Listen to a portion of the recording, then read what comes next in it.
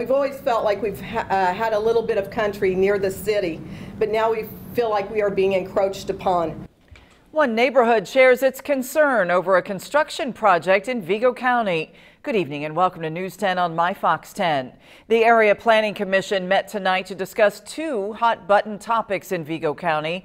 News 10's Sarah Lehman was at the meeting tonight. She joins us now in the studio with more. It's new for you tonight at 10. The first area planning meeting of the year took place tonight at the Vigo County Annex.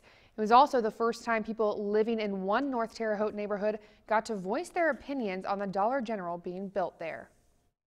It's been an issue that's been going on for months in Northern Vigo County, a Dollar General being built on Clinton Street. The people living there are not happy about their new neighbor. They didn't listen. We were tabled twice before so that we couldn't give any input to the thing at all. Bryant lives on the farm across from Dollar General, a place his family has owned for over 100 years. My grandson is the 7th generation on this property.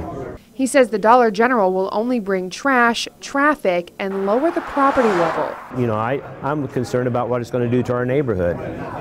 It's not enhancing the neighborhood whatsoever. The construction of the Dollar General has been going on for months now and is almost done.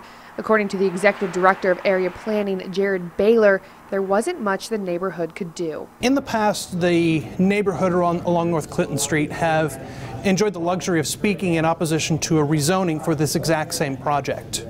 The property that the developer chose was already zoned correctly for this development.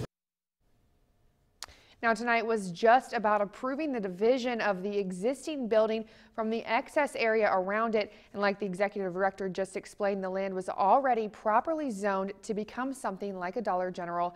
He says at this time there's not much else that neighbors can do, but Bryant says him and others who live there will not be shopping at the Dollar General. Back to you. Also